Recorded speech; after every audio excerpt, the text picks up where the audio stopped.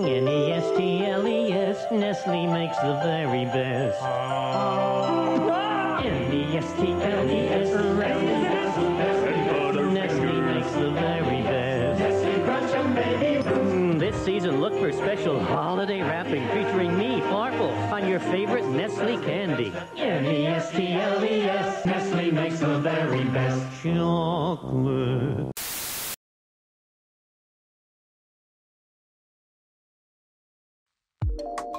Hello everyone, and welcome back to the channel. My name is Blair, or the Illuminati, and today we are taking a part 2 look at the giant company that is Nestle. The company that we've already discovered has very aggressive marketing tactics, child labor, and turns a blind eye to torture and even murder. And I'm not joking. Take a look at part 1 for some context. It's wild, and it's bad. It's wild, but it's bad. In the meantime, we're going to get straight into part 2 and talk about their impact on the bottled water industry. Clean water is important. It's a necessity. We can all agree on that, right? Well, here's a problem. When clean, bottled water is classified as a human need instead of a right, it allows giant corporations like Nestle to help themselves to whatever water they do find. Nestle's former chief executive officer Helmut Macher said in a 1994 interview with the New York Times, "Springs are like petroleum. You can always build a chocolate factory, but springs you have or you don't have." And Nestle, when they first launched Nestle Pure Life Water, didn't have those springs, so they began, well, helping themselves. At the World Water Forum in 2000, Nestle led the way in fighting against defining access to water as a universal right.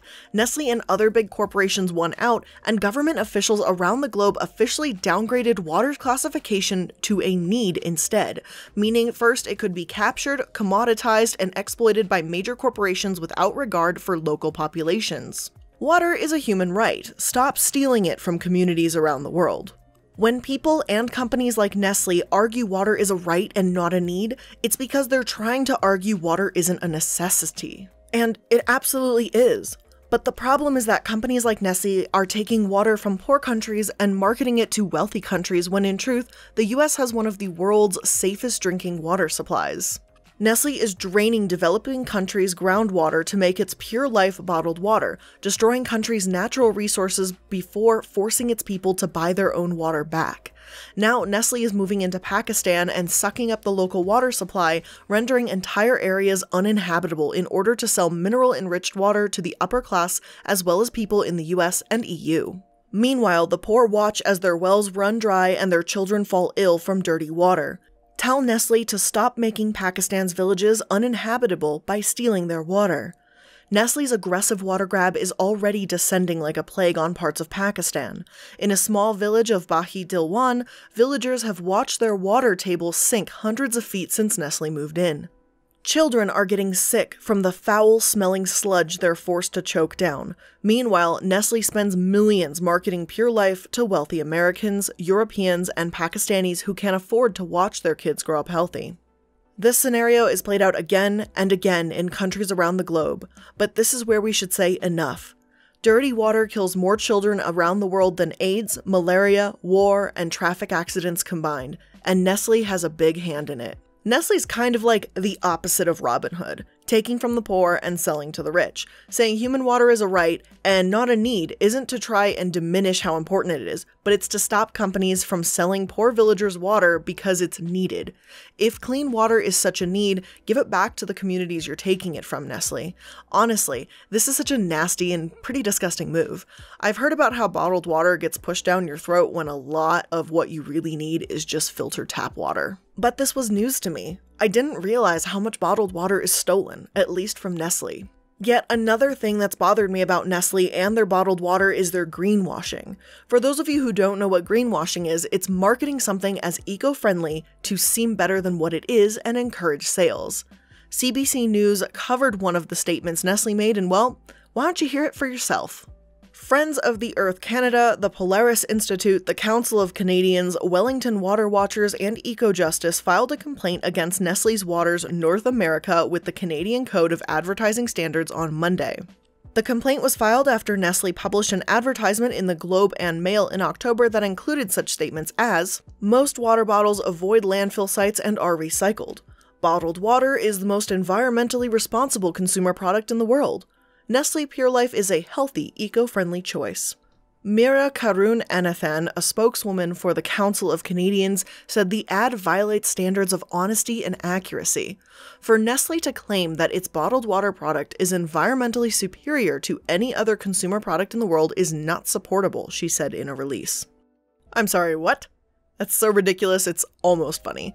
Bottled water is the most environmentally responsible consumer product in the world. Do I really have to pull up the data for this one to prove them wrong? Do they know how ridiculous this is? Okay, fine. Here we go.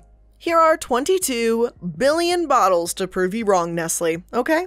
Just from the US alone, 60 million bottles end up in landfills and incinerators daily. A lot of bottles recycled? Sure. But are there billions that are clogging up streams, ending up on Trash Island in the Pacific, and finding their way into our oceans and landfills? Yeah. So, how is it the most environmentally responsible consumer product again? Wouldn't like a reusable straw be better, or a water filter, secondhand clothes, recycled footwear? Just, couple things off the top of my head here, maybe I'm crazy. Their water is not an eco-friendly source. Recycling, yes, that's eco-friendly. But Nestle, you're not selling recycling. You are not selling solar power, clean energy, or a recycling plant. You are selling a thing that needs to be recycled. This is just a level of dumb that is really hard to argue with, so I'm just not going to go on any further. You can make your judgments on that. I also don't want to bore you guys with the sources of their water and go on about that for too long, but in addition to taking from Pakistan, they've paid as little as $524 a year to take water from California, even during droughts. And as controversial as Dasani is, Nestle has done arguably worse. Nestle isn't the only bottled water company operating in Michigan, but it's the most controversial. Pepsi and Coca-Cola bottle municipal water from Detroit for their Aquafina and Dasani brands respectively. They pay city rates, then sell the product back for profit. In Mecosta County, Nestle sucks up spring water directly from the source, which water conservationists say does more damage to the flow of streams, rivers, and wetland ecology. Municipal supplies come from larger bodies of water, so massive depletions, they argue, have less of an impact. Nestle's chief of sustainability, Nelson Switzer, responds, "Water is a renewable resource. As long as you manage the area, water will flow in perpetuity." Seems like a real smart chief of sustainability. Is that why children in Pakistan are drinking sludge? We're finally going to get off of the bottled water topic now and talk about some smaller scandals. And I don't mean smaller in terms of importance here either, just in terms of scale or coverage. I'll mention them briefly and move on to the next. And yes, there's that many. I still feel like I've barely scratched the surface, even though we're on part 2, just from the sheer amount of shady behavior I'm seeing. But anyway, we'll go in chronological order here, so we're starting with Nestle's actions in Ethiopia. Ethiopia had outstanding debts to Nestle, and they sought $6 million from a long-standing dispute. This was during a famine when Ethiopians were starving, and Nestle didn't back down, insisting that it is in the Ethiopian government's interest to reach a deal as a way to ensure continued flows of foreign direct investment into the country. We are flexible about the timing and the amount, but we are not flexible about the principle. So Nestle really do be out here going to harass an impoverished country for a few $1 million as the largest food company in the world? When they make billions a year? They're so hung up on the principle, it's like they forgot how to be compassionate. It wasn't until thousands of emails poured in criticizing the company that they accepted $1.5 million from Ethiopia. In all honesty, they should have accepted nothing, or not gone after them for the time being. Seriously, that's like a wealthy person loaning a friend a few $100s, and then, when that same friend is starving and homeless, the millionaire comes up to them demanding their money back. This is just another example of just how truly heartless this corporation is. So moving right along, in 2007, the Canada Nestle CEO almost faced criminal charges because of price-fixing chocolate. Allegations that executives with Nestle, the makers of Kit Kat, Coffee Crisp, and Big Turk, colluded with competitors in Canada to inflate prices when first revealed in 2007, after Competition Bureau investigators raided the offices of Nestle, Hershey Canada Inc., Mars Canada Inc., and food distributor Itwal Limited.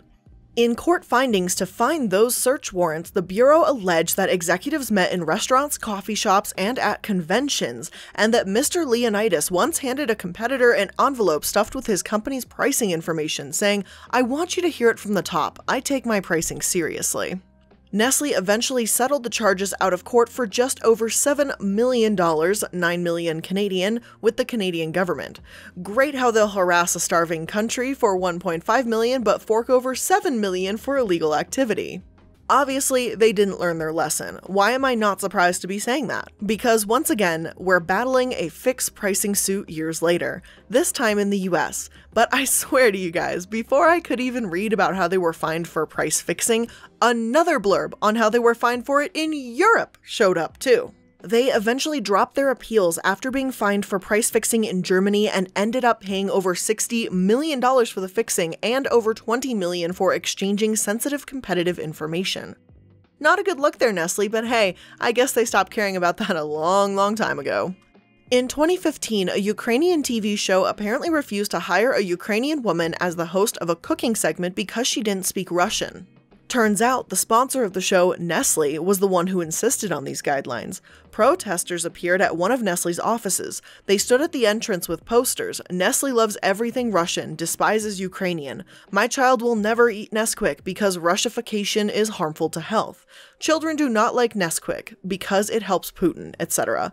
One of the participants of the action ran on the porch in the mask of a rabbit advertising a chocolate drink and with a toy machine and shouted in Russian, "Nesquik rabbit is only Russian speaking. All Ukrainian speaking will be shot."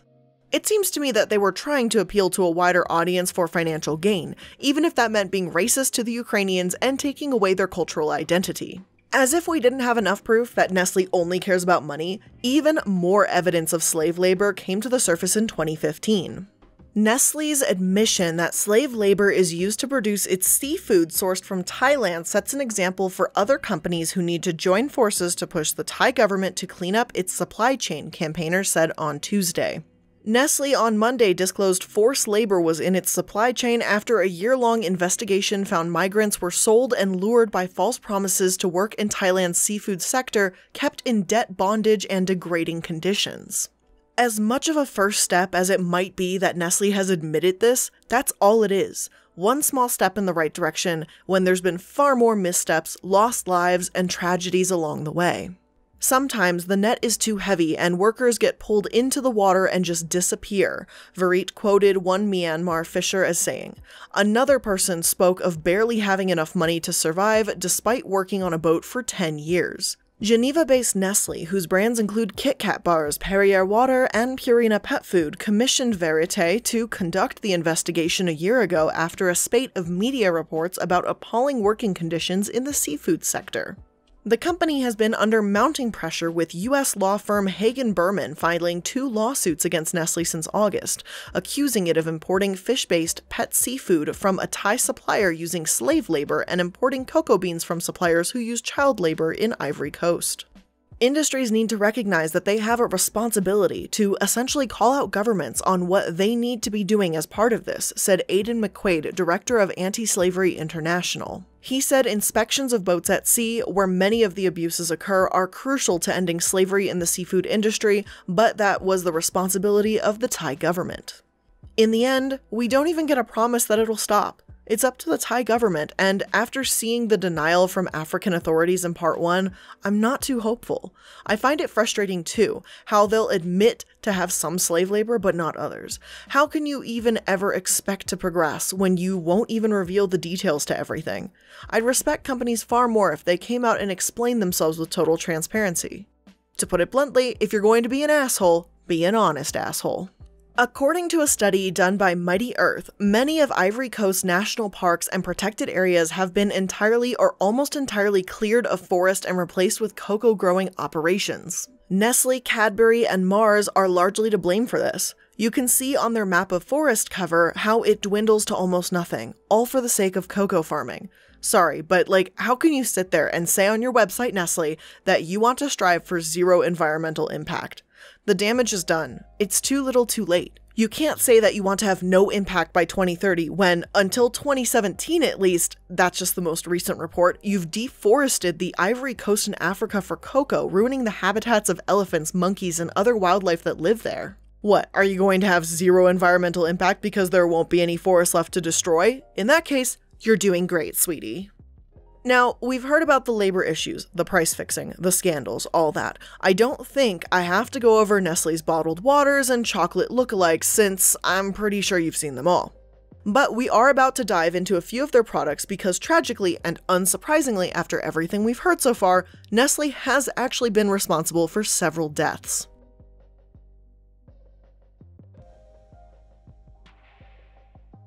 In September 2008, almost 53,000 children became sick in China from tainted baby formula, Nestle included. By the time the event ended, 6 babies died of severe kidney damage and an estimated 300,000 suffered kidney stones. Nestle, Nestle makes the very best. Literal babies suffering kidney stones. I have heard about how absolutely horrific the pain is from these things, and if any of you guys have ever passed a kidney stone, imagine an infant trying to pass one. And now, just remember that like 300,000 babies suffered from kidney stones, and 6 died. 6 didn't make it through. They didn't make it to live. I can only imagine how devastated the mothers must have been. In July of 2013, the BBC reported that Nestle was going to slash prices of baby milk formula in China, likely because they weren't selling as much after everything that had happened. But Nestle didn't act carefully after that, no. They continued to take shortcuts and put infants' lives at risk. In India, one woman opened a packet of Nestle Cerelac for her 1-year-old son only to find worms in the wheat and milk powder. They were weevils, which commonly affect crops. But this wasn't the only case. There had also been moth larvae in milk powder that one mother used for cereal. So, can this happen with food products at times? Absolutely. If it were the only controversy Nestle had in its products, I'd really doubt bringing it up. But considering how thousands and thousands of infants got kidney stones from tainted formula, it's worth mentioning how little Nestle even seems to care about the products they push on people. Baby formula is far from the only product they've had issues with too. In June 2009, the CDC reported that a culture of a sample of prepackaged Nestle Toll House refrigerated cookie dough currently under recall yielded E. coli. Hell, when I was researching the recall, I noticed another time they've recalled the same damn thing. Their cookie dough only last year in 2019 because there's the potential presence of food-grade rubber pieces inside of it. The E. coli is one thing. I'm sure we all remember what happened when romaine lettuce wasn't safe for a while. It happens and there's outbreaks in food. But tainted formula, moth larvae, weevils, E. coli, and rubber pieces? Either Nestle has some seriously terrible luck or they really don't care. Given the fact that we have more than one example of this, I'm inclined to believe the latter. In 2015, India learned that Nestle's noodles Maggi contained a lead and an amount of MSG that was above the legal limit. Nestle, in response, claimed that the lead content in noodles is negligible and less than 1% of the fixed limit. It also says that it does not add any quantity of MSG to instant noodles, and if present, it might come from naturally occurring sources. The company further alleged that Indian regulators have not specified any limits for MSG to be included in food products. So basically in a little TLDR they just go, lol, that's not that much lead. I'd like to know if my food was made with lead, thank you very much. Their response acts as if the Indian government is coming after them. I mean, look, if you've got lead in your food, shouldn't you be apologizing rather than defending the behavior? And in case you don't know how dangerous lead and MSG are in food, here you go. Lead is a highly poisonous metal, whether inhaled or swallowed, affecting almost every organ and system in the body. The main target for lead toxicity is the nervous system, both in adults and children. Lead interferes with a variety of body processes and is toxic to many organs and tissues, including the heart, bones, intestines, kidney, and reproductive and nervous systems. Lead poisoning symptoms include abdominal pain, confusion, headaches, amnesia, irritability, and in severe cases, seizures, coma, and death. Yeah, neither of these things you really want to eat, certainly not in excess anyway. But here, Nestle simply denied wrongdoing, even as the FDA in India said they were exploring legal action against the company. Eventually in 2015, India came out and sued Nestle for almost $100 million over food safety.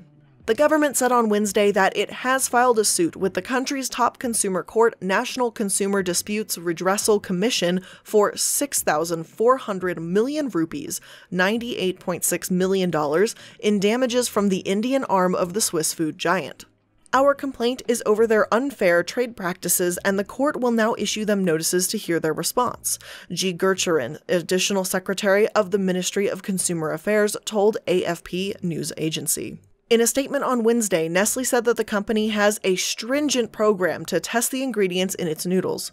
In recent months, we had over 2,700 samples of Maggi noodles tested by several accredited laboratories both in India and abroad.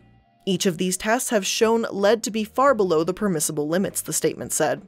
Unfortunately, in this case, Nestle did not have to pay the fines because they agreed to remove their products from the shelves until they were deemed safe to eat. Really, what happened after in China, I feel like they shouldn't have been given any leeway whatsoever. It could have been much worse, and they could have hurt so many other people. I wish no one had to get sick or die until this company got into some serious trouble.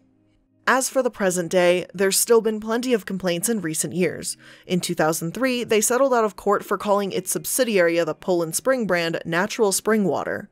In 2009, the FDA sent them a warning because the labels of the company's children's beverages contained unauthorized nutritional claims, such as their Boost Kids drink preventing upper respiratory tract infections and protecting against cold and the flu. In 2011, Poland Spring had thousands of complaints when a bottling plant in Massachusetts had elevated levels of bacteria. In 2013, they removed beef products from the shelves in Europe when it came to their attention that the beef was adulterated with horse meat. In 2010, Greenpeace International began campaigning against Nestle for using palm oil. In 2005, the International Labor Rights Fund brought lawsuits against Nestle for their mistreatment of workers and their complicity in the torture and murder we mentioned earlier. The list is literally endless. If you don't see how shady and horrible this all looks for Nestle by now, then nothing I really say or show you is going to convince you. At the end of the day, Nestle owns so much that it's pretty much impossible to take them down. And I can't tell you who to boycott, only spread the information and truth about this company. The truth is, I think Nestle started with fantastic intentions. Remember 150 years ago when Nestle was in the business of saving lives? Their founder, Nestle himself, seemed like an amazing man, and I'd like to think that if he could see what his company has become today, he'd be heartbroken. Nestle has killed infants with a formula that was supposed to feed them. They used child labor for their chocolate, slave labor for their seafood, and have shown complete negligence and utter lack of concern on multiple occasions with their products, the complaints they have received, and the warnings they've been given. We all hear about how awful some giant corporations can be, and it's Nestle that unfortunately proves that stereotype right. Maybe next time you see that little Nestle logo on the package, you'll try to find an alternative. I love chocolate as much as anyone else, but it'll sit better in my stomach knowing that I wasn't eating a product made in part by a young African child that misses their family deeply. So with that being said, that's where I'm going to end today's video. Let me know your thoughts in the comment section down below. What have you learned from this two-part series about Nestle? If you enjoyed what you learned in today's video, make sure to hit that like button and subscribe to the channel if you're new. If you want to see more content from me and perhaps see something a little more wholesome, go down to the description box and my second channel is for my puppy Casper. Watch that for a little bit, it'll cheer you right up. If not, you can go ahead and check out my collaboration channel with Sad Milk for some controlled chaos, as well as all of my social media accounts are also down below. So with that being said guys, I love you guys so much. It was great to see you for another video, and I'll see you in the next one. Have a good day guys. Bye!